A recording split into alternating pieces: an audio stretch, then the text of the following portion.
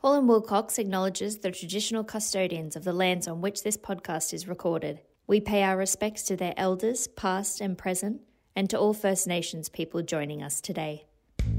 I think when you're starting out and everything's new, I think the best and most important thing is just to have a good attitude and kind of have an open mind and a yes attitude to things. Every day is going to present a new challenge, and be interested and excited by that challenge, I think, and be inquisitive, want to understand how things work and what makes your client's business tick. Hello and welcome back to our latest Smarter Lawcast episode. This season is dedicated to law grads. My name is Ariana Sarapoulou. My name is Sean Kemple, and we are your hosts for this podcast. Today, we're delighted to be joined by two of Hall Wilcox's newest partners, Vanessa Murphy and Ben Cotter. Vanessa and Ben became partners on 1 July this year and both joined the firm as clerks and have spent their entire legal careers here. Welcome, Vanessa and Ben. Before we begin, I'd first like to congratulate you both on your recent elevation to partners of the firm. It is quite a tremendous achievement. And just jumping straight into things, Vanessa, let's start with you. Can you give us a brief outline of your career? What is your story? Where are you at now? What makes you you? Thanks, Sean. So I started at the firm as a seasonal clerk in the formal seasonal clerkship program. So I did a rotation in the tax team as part of the clerkship program, and back then we did just do one rotation in one team. I then came back the following year to start my graduate year. And I did 4 rotations across that 12-month period. So I went to our commercial disputes team, our tax team, our banking and financial services team, and corporate and commercial team. I then settled the following year in the corporate and commercial team, sort of more on the corporate transactional side of things, and have been in that team ever since. I should have mentioned I started in the Melbourne office, so my clerkship graduate year and the start of my career were all in Melbourne. I also did a bit of a stint in Brisbane a couple of years ago when we brought our first corporate partner on there, and now actually work in the Sydney office and have done for around 12 months now. So I've been in a few of our offices and have taken sort of the traditional career path through the firm. Yeah, and I imagine that would have been a fantastic experience in and of itself to be able to go from state to state and just be able to have a different experience altogether, right? Yeah, it was fantastic. So it was great for me. I've obviously got to work very closely with people across 3 of our offices. I think, though, we're a firm that we do have very national practice groups and a very genuinely national sort of collaboration approach. So we probably know each other interstate a lot better than people at perhaps other firms do anyway. But it gave me the opportunity to really connect with colleagues interstate, as well as to form relationships with clients across different states. And it's great to have sort of that diverse client base now as well. Oh, absolutely. And thank you even for just taking the time to share your story here. And with that, then, Ben, can you also give us just a brief sort of outline of your career as well and where you are now? Yeah, no worries. Basically exactly the same as Vanessa, but I stayed in Melbourne the whole time. I was also a seasonal clerk at Hall Wilcox, probably a few years before Vanessa. I was in the tax team as well, so funny to hear that Vanessa was also a seasonal clerk in the tax team. Must be something in that. And then I started my graduate year, rotated around the firm to 5 different practice groups in my year. That's what we did, which was pretty short and sharp, but also great because you got to meet basically everyone in the firm. When I started, we were only in Melbourne. Then after my graduate year, I settled into the property and projects team and sort of progressed through over the years to senior associate, special counsel, and now to partner. So I've been based in Melbourne the whole time, but our firm has grown so much in the team and has grown so much over those years that, change of building, it feels a bit different. It's definitely not the same as when I started on day one. Thank you so much for sharing that, Ben and Vanessa. It's really interesting to hear about your different perspectives and great to hear about the diverse work that you've done. So since we've got you, Ben, I was wondering if you can tell us a little bit more about what it means to be in property and projects and specifically in construction. Yep. So I specialise in construction law, which sits within our property and projects team. And in that property and projects team, we have a sort of planning and environment focus, a property/real estate focus, and a construction/projects focus. So specialising in construction, in particular in front-end construction matters.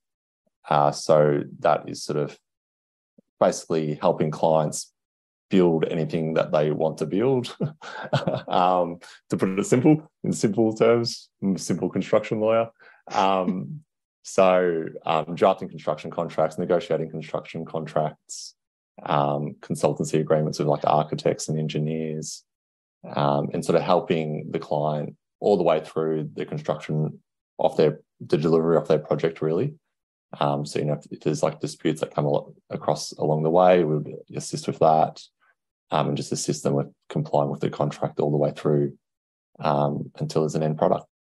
That's great. Thanks for sharing. I did a little bit of construction work during my rotation in CDR in commercial disputes, and I find it a very cerebral area of the law. So it's great to hear about that as well. And Vanessa, what about you? What does it look like in corporate and commercial? And what area do you specialise in?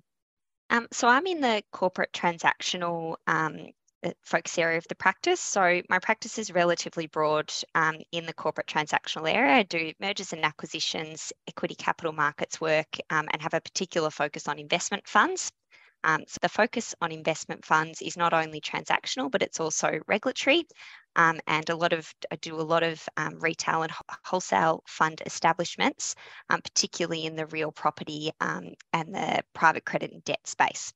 Yeah, fantastic, Vanessa. And I understand that both of you had a chance to rotate through various teams during your time as a graduate. I thought to ask, and it might be good for our listeners, what made you land on the practice area that you're in now? Was there a sort of connection? Was there a sort of certain interest that really sparked or piqued your desire to go into this team? Vanessa, I'll start with you. What made corporate special for you? I actually started out my graduate year hell-bent on being a tax lawyer. And was pretty sure that I was not going to be interested in any of my other rotations. And then I did my corporate and commercial rotation as my third rotation. So my one just before my final rotation, which was in tax, and just absolutely loved the transactional work and sort of the pace of it, and kind of the energy of the team. So it just felt like sort of the right fit. And I think too, you do particularly sort of find yourself kind of molding into a team, and I just felt like corporate was kind of the right place for me. And how about you, Ben? What was it about property that piqued your interest? This is a funny story. Very similar to Vanessa again, which is quite funny. So in my graduate year, one of the teams I rotated through was tax. I was also a seasonal clerk in tax, and when I was a seasonal clerk in tax, that's triggered me to do a tax unit at uni as well. So yeah, I was pretty similar in that. I think this tax stuff is pretty interesting. The tax team was a great team to sort of be in, good people. So that's where I thought I was going to end up. At the end of my year, you basically you get to put in your preferences for sort of where you'd like to end up, and the teams also put in their preferences. Unfortunately for me, in my graduate year, there was someone who was a very good friend of mine, one of my best friends now. He spent about 5 years at the ATO before he came to Hall Wilcox. So maybe unsurprisingly, he was the tax team's first preference for who they took. So that means I got my second preference, which was the property team, but no regrets and have never looked back. So, it's all turned out perfectly well in the end. Thanks, Ben. That's really funny. And indeed, it sounds like you've landed in the right spot because now you've been promoted to partner. So speaking of partnership, how has your role and responsibility changed since you've been promoted to partner? Yeah, it's a much broader role and a broader scope of things to think about, really. So I think when you're going through the ranks, you're probably just focused on your personal performance and making sure that you're doing well. You're learning and you're hitting your targets, and if you hit your targets, that helps you get promoted, type thing, and you're sort of meeting the goals that you've set for yourself. I guess when you become partner, it's almost like personal performance is less important. It's more about the team and supporting the team, developing a team, and really just managing a team and managing clients more. And it's not like it's not like a black and white switch, but it is. There's a difference. There's definitely a difference. But yeah, it's a gradual transition. Every sort of promotion along the way is a gradual transition, and you're almost already doing the job that you're getting promoted into before you get promoted. So maybe with the shift to partnership, there's a few more, there's probably is a big jump or a bit more noticeable change. But it's still like in terms of, capability and that sort of thing, most people are already operating at that level once they're promoted. So it's more sort of the other business side of the things that come with it that is the main change. Yeah, absolutely. It sounds like it definitely creates more of a leadership mentality, that you're more focused on the team. Have you had a similar experience with that as well, Vanessa? Do you share similar thoughts to Ben? Yeah, very similar to Ben's experience. I certainly agree with Ben that you sort of operate as close as you can to the position you want to be in just before you get promoted. But I think at the same time, there's a lot of things with the partnership promotion, there's a lot of things that you can't be doing sort of until you actually are a partner. So a lot more of that sort of, I guess, broader management and broader business responsibility, I guess.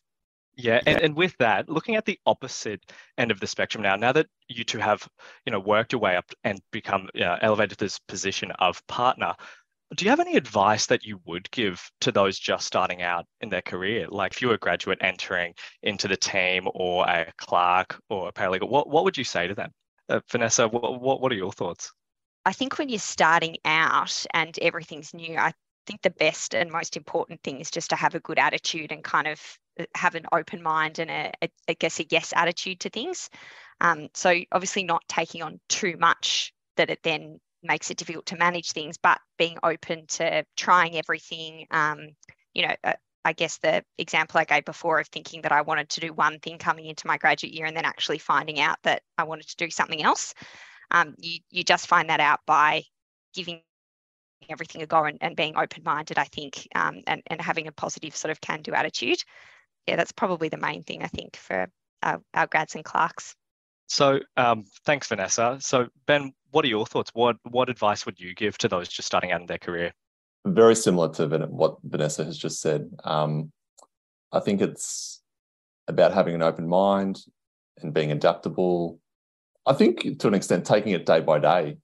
You sort of, you set yourself some goals, but then it's, just the ability to work through them day by day and take every day as it comes. Every day is going to present a new challenge, and be interested and excited by that challenge, I think, and be inquisitive, want to understand how things work and what makes your client's business tick and what makes people that you work with tick, and just get to know the people you work with, and you'll make great relationships, and that will just make work more enjoyable.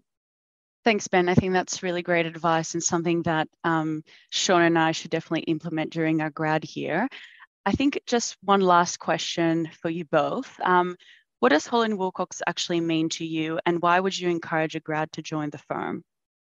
We talk a lot about our culture, and I'm reluctant to answer this question with that word because I know that it's how everyone here answers it, but I think it really is the difference between the way that we operate and a way that a lot of other places operate.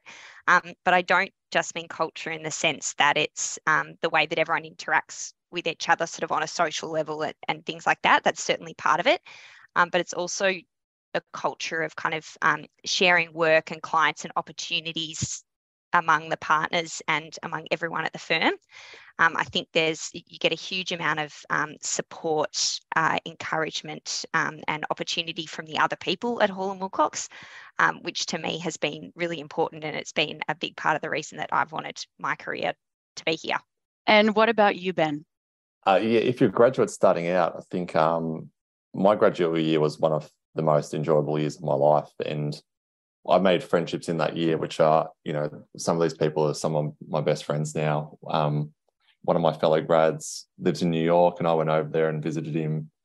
That was just before COVID, fortunately for me. And whenever he's back in Australia, we catch up and we still chat regularly.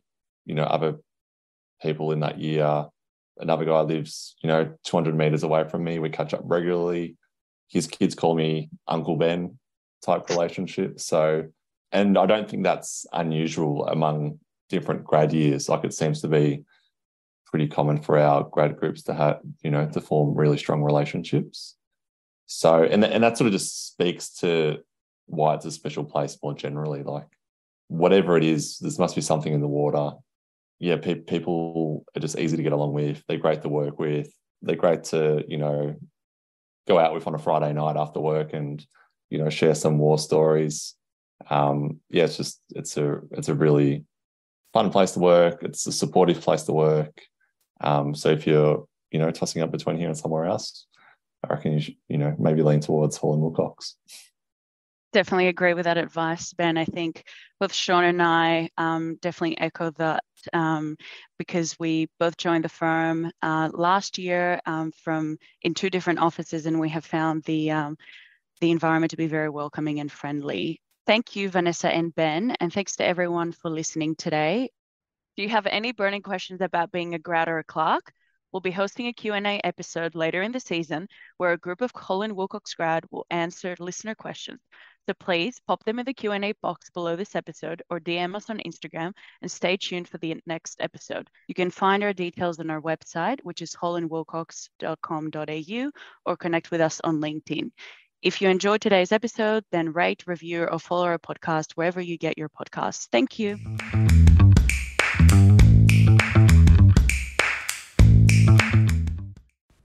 This podcast is not legal advice and should not be relied upon as such.